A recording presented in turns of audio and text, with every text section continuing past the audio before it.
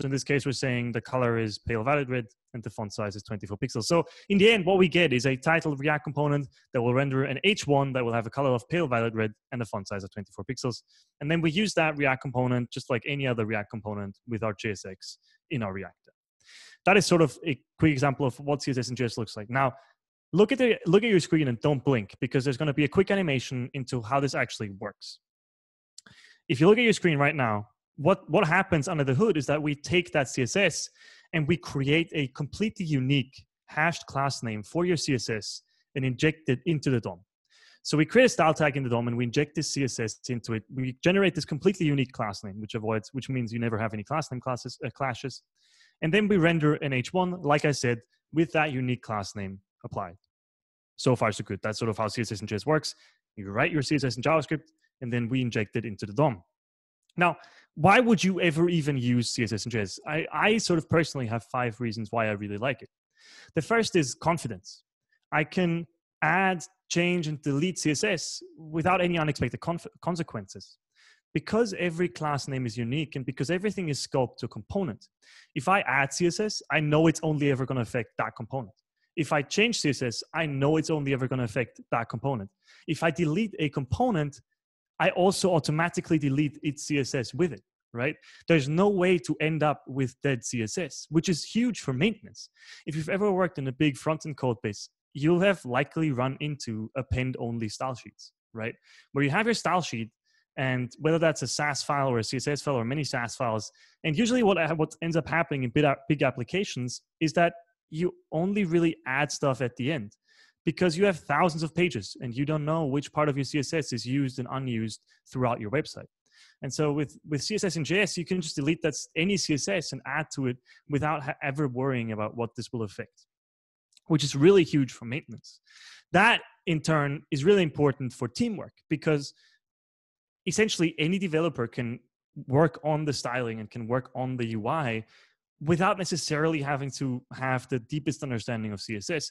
If you have a junior or front-end developer on your team that might not have the 10 years of experience that you have with CSS, they can still write CSS, and you're automatically going to avoid a bunch of common problems with bad CSS, like class name clashes, and like I said, append-only style sheets. And don't get me started about specificity wars.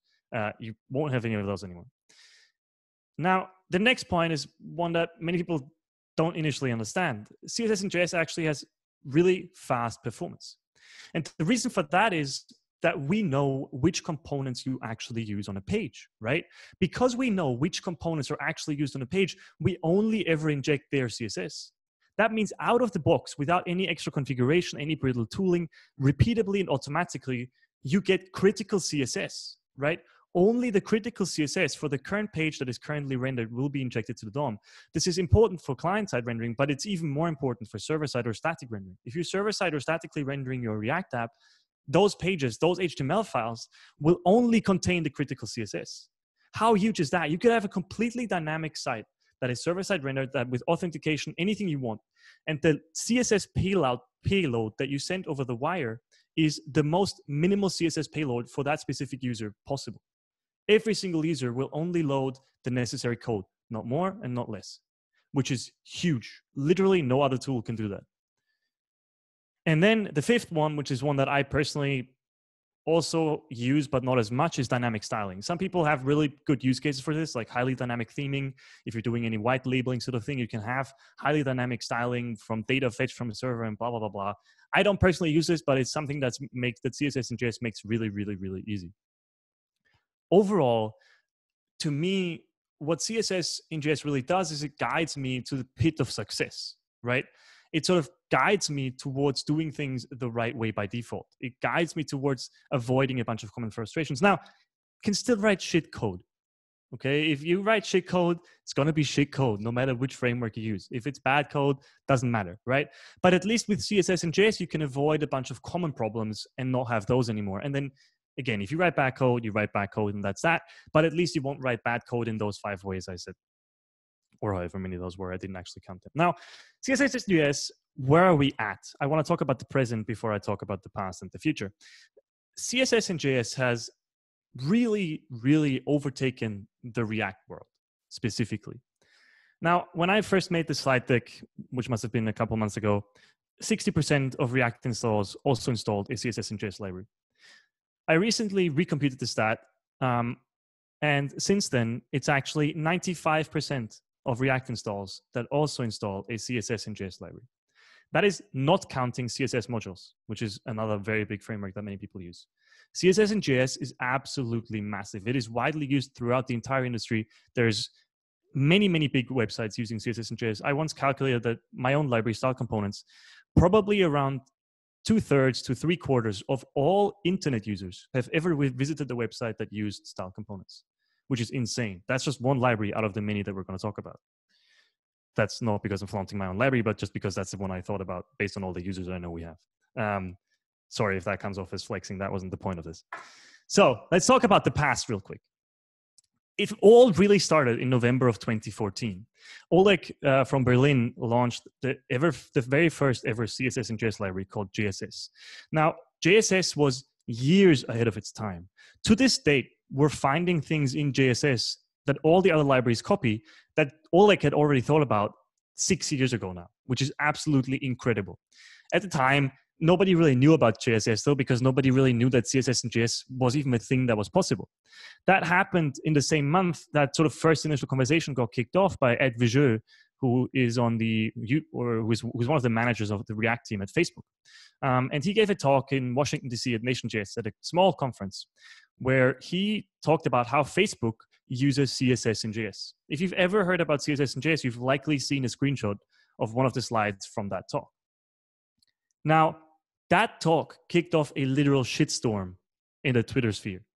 Everybody went bananas talking about what the fuck Facebook is doing and how they're complete idiots. Literally, it was one of the biggest shitstorms at the time in the React community. Everybody just thought it was the worst idea ever. But what it really did was it sort of pushed that concept even to the forefront. It made people even consider the possibility that that is something they could be doing. And so from that point onward, we got rapid innovation in that space. The first was 2 months later in January, Radium by Formidable Labs was announced, which used a new technique for doing CSS-in-JS where they attached it to inline styles. So rather than the example I showed before where you inject the CSS into a style tag, they would attach style attributes, inline styles. Now, that has downsides that are hard to patch up because inline styles can't have media queries, pseudo selectors, a bunch of stuff you just can't do in inline styles. And so nowadays, 5 years later, we know that there's better approaches than what Radium did, but it was really important to explore that and to figure out whether that is a viable option or not. In February of 2015, Brent Jackson, one of my now coworkers at Gatsby as of 3 months ago, built Rebase, which popularized the CSS components API, where you have a box component and a flex component that you can pass any kind of CSS to as a prop. And you can say box background color red as a prop, and it'll render a div with a background color of red. Rebase, still a great library, still used widely, has evolved over time to be really, really great. Highly recommend using it if you're using React. In May of 2015, Glenn Mattern and Mark Dalglish then announced CSS modules. If you were around in the React sphere around 2015, 2016, CSS modules was the big thing and still is a massive thing. It's still a great library, it's still a great technique to write CSS. Now, it has an asterisk next to its name because it's not technically CSS-in-JS because you're writing CSS in CSS files. So it's a great intermediary step. But what CSS modules really did and why it's on this list is because it popularized outputting unique class names, right? Suddenly people were considering the possibility that you don't actually have to come up with hundreds or even thousands of unique class names. You could just let a tool generate hundreds or thousands of unique class names and you would never have to deal with class name clashes ever again, which was incredible. In September of 2015, a tiny library was then released by Ryan Tsao at Uber called CS-JS. Now, CS-JS never really went anywhere. It's deprecated now, and Ryan Tsao has since built better libraries. But it was an important step along the way because it was the first library that made you write strings of CSS in JavaScript, so you could write actual CSS how you used to. Before CS-JS, all of these CSS-in-JS libraries would make you write CSS as JavaScript objects. So you would write JavaScript objects and then write your CSS in JSON format, basically. And with CS-JS, you could actually write your CSS how you used to, how you would normally write it in a .css file, which obviously lowers the barrier to entry widely. Now, again, CS-JS didn't pick up much steam at the time and is now deprecated, but it was, again, an important step along the way. In October 2015, Khan Academy got involved, big education startup, and they launched their own CSS-in-JS library called Aphrodite. What Aphrodite really popularized is outputting critical CSS. The thing I talked about where we know which CSS you actually use on a page and that we only inject the most minimal CSS possible, Aphrodite basically came up with that, invented that, and figured out that that is even possible and made it work. And that was huge at the time. Now, Khan Academy still, and many other companies still use Aphrodite. It's still a great library, still developed, still getting better every single month. If you're using Aphrodite, if you're looking for a CSS-in-JS library, highly recommend it. In June of 2016, a couple of months later, we then got Fella, which is a small independent library made by a Robin Frischmann in Berlin also.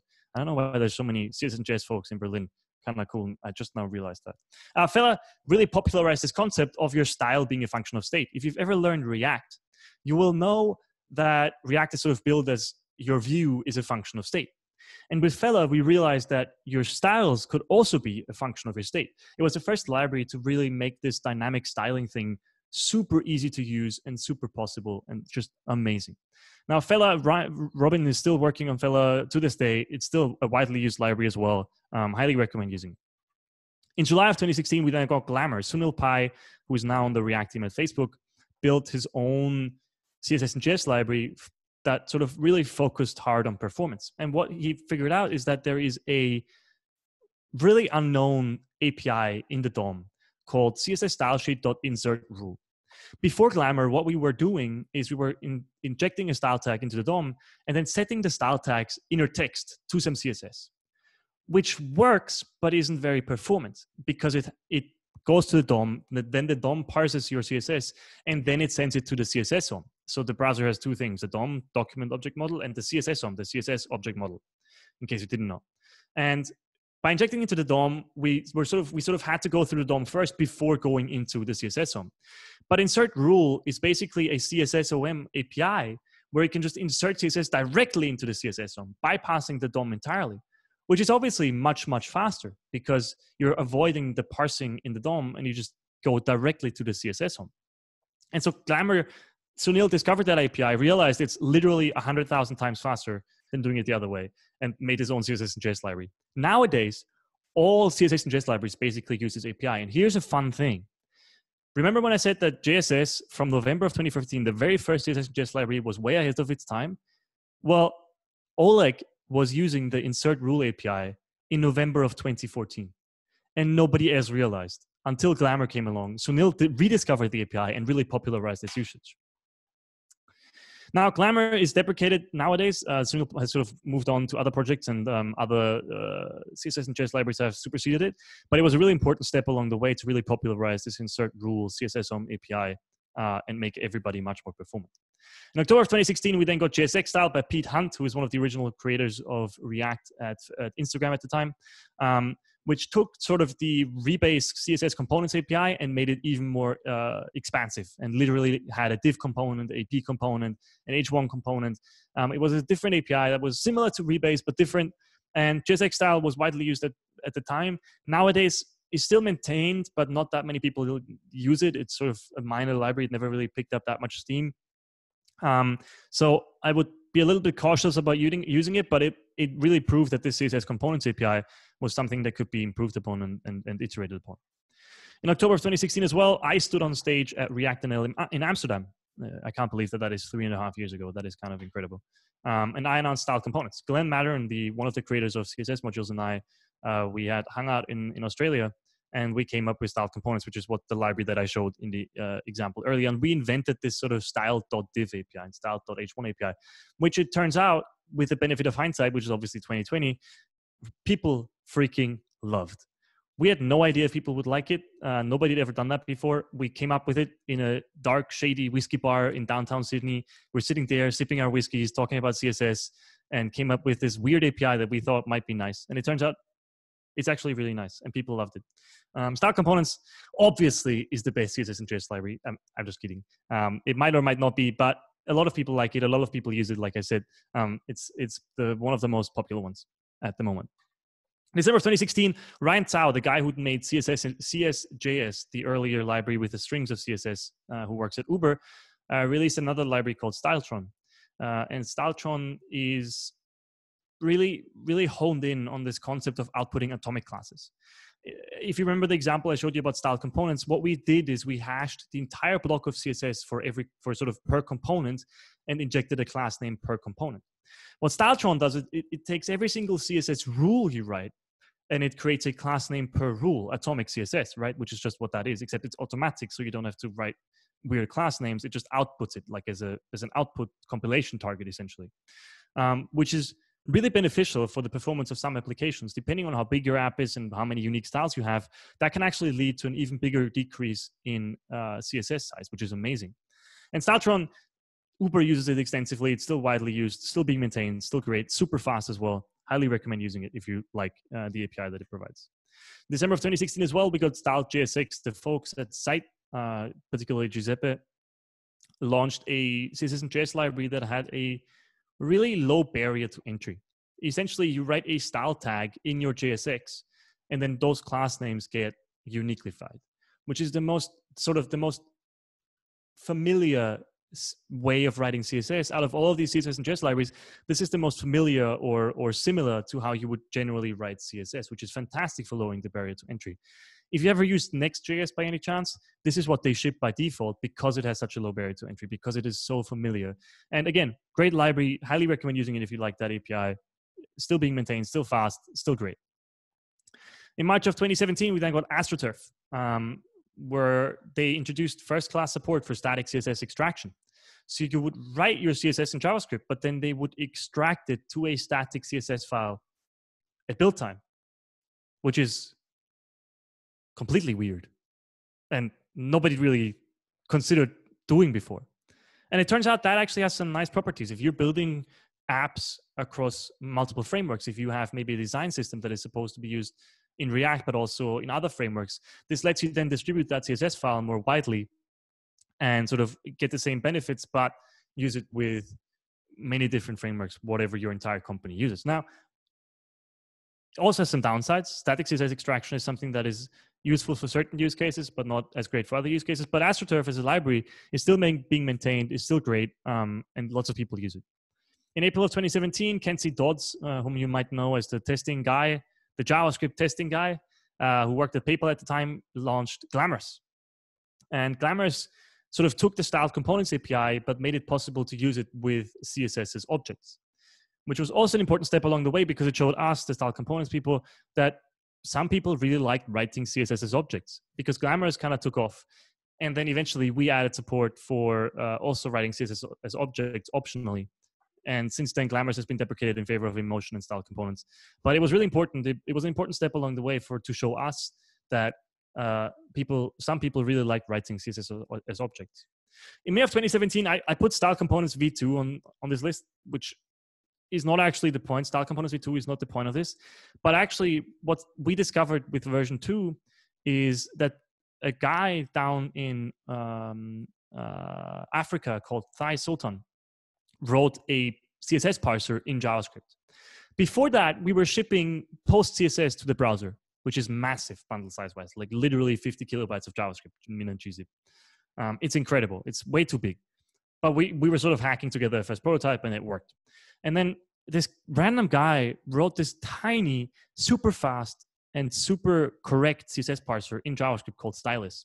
And we switched to that with v2 in May of 2017. And since then, basically all CSS-in-JS libraries have switched to using Stylus. And they're all now using Stylus because it's such a great, tiny, fast, correct CSS parser. It's an incredible work of JavaScript. It's absolutely amazing. Huge shout out to Thai Sultan because without him, this would, like, CSS-in-JS would only be a quarter as performant as it is nowadays. Then in July of 2017, we got Emotion, which really kicked off this still ongoing performance competition. Basically, Emotion came on the scene and was like, well, we're a CSS-in-JS library, and we're 50 times faster than every other CSS-in-JS libraries. So use us. And of course, all the other CSS-in-JS libraries went, oh, hold on. This thing is 50 times faster? Why is that? And then we all worked on making our own CSS-in-JS libraries faster. And nowadays, basically all CSS-in-JS libraries are the same speed. They're all super fast now. And the reason that is because Emotion really kicked off an ongoing performance competition. Emotion, again, great library, still a great library. I absolutely love those guys. Highly recommend using it. In September of 2017, we then got Linaria, which took that AstroTurf concept of popularizing of static CSS extraction and popularized it in combination with the style components API. So you could essentially write style components, but then extract it to a static CSS file. If that's the API you like, now you have the option of doing it with static CSS extraction, which is super big. Then a year and a little bit later, in November of 2018, we got Emotion V10. And again, Emotion V10, the really important point is that they invented this CSS prop. So rather than sort of having CSS components or creating components outside of the render scope, you could write a CSS prop on any part of your JSX, put your CSS in there, and it would just work. And it would, again, inject it into the DOM, into style tag, attach a class name. A beautiful API that people had sort of considered before, but nobody really nailed, and they freaking nailed it.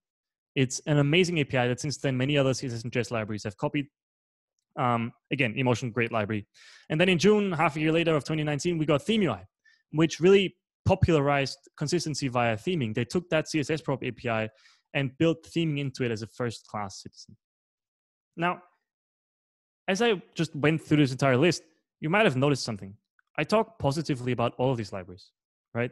They're all amazing. All of these people are my friends. If you're in the React community, it might look like we're all fighting with each other and we all hate each other.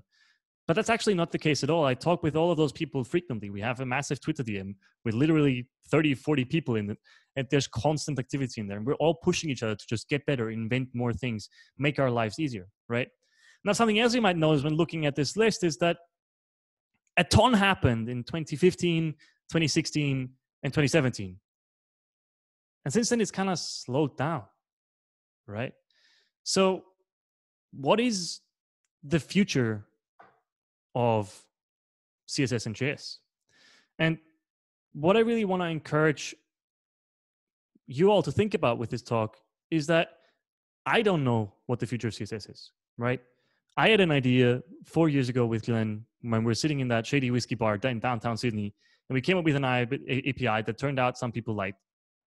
But we've sort of reached a plateau, right? We're sort of at a local maximum. We're sort of at a point where people are content. But if you think about what's going to happen in 50 years, do I think we're still going to be writing style components? Hell no. I hope not. That would be really sad to me, right? I don't want to be doing the same thing in 50 years because our industry moves way quicker and we've gotten so much better because of it, right? We all push each other to get better as an industry as a whole. And it's why we can be so productive. And sure, you can argue about the state of modern JavaScript. You can complain about NPM dependency hell. Sure, it's frustrating at times. But if you think about how we were creating websites 20 years ago compared to how we're creating websites today, it is so much nicer today. Literally everything has gotten better, right?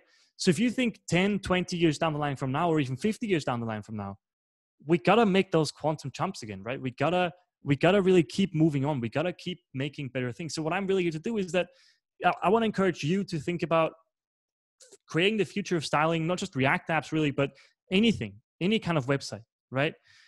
We're not done yet. We need to get somewhere. If you have an idea, try it out. If you think you have a better idea for how to style your apps, try it out, build it, make a prototype, and use it in your apps and see if it works. See if you can make it work and then share it. Now, here's one last point that I want to make. I have some tips for how to create open source projects, particularly in innovative ones that don't just iterate on old concepts. The first really important point is make it work, then make it right, then make it fast, right?